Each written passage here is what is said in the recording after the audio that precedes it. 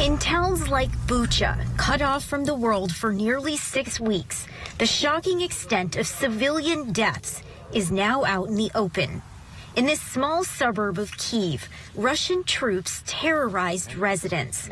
Photographs and video document the scope of Russia's campaign of killing. Pieces of Ukrainian life in the mud. Bodies are wrapped in plastic bags in ditches. People in plain clothes lay on the streets, their hands and feet bound. And from above, satellite images show mass graves. We get the impression that the Russian occupiers have got the green light from Putin and Shoigu, the Russian defense minister, to have a safari in Ukraine, and they weren't able to take Kyiv. So they vented their frustration on Bucha and the surrounding areas. Ukrainian officials say Bucha has hundreds of victims, the elderly, women, and children, among the civilians killed because of Vladimir Putin's territorial ambitions. You may remember I got criticized for calling Putin a war criminal. Well, the truth of the matter, you saw what happened in Bucha.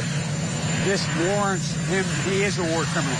President Biden says he's seeking more sanctions that will soon be announced.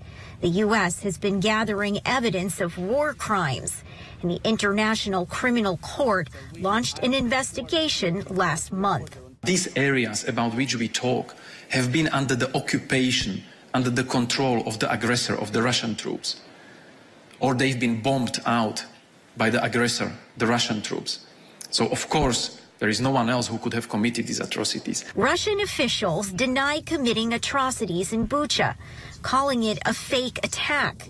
But witnesses tell grim stories. I saw women killed.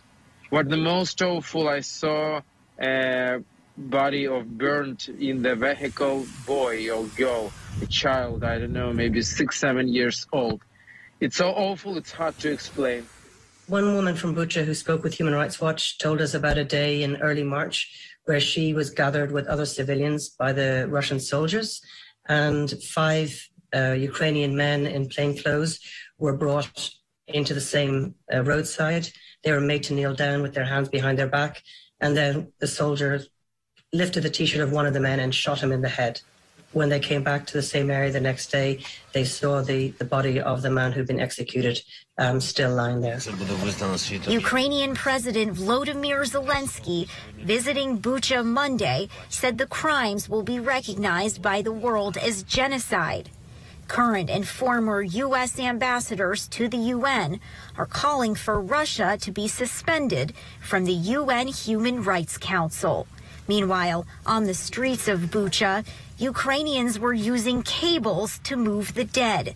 Out of fear, the Russian forces had hidden explosives under bodies. And with Russian troops retreating in the north and repositioning in the east, there are fears the world will see more devastating scenes of human suffering.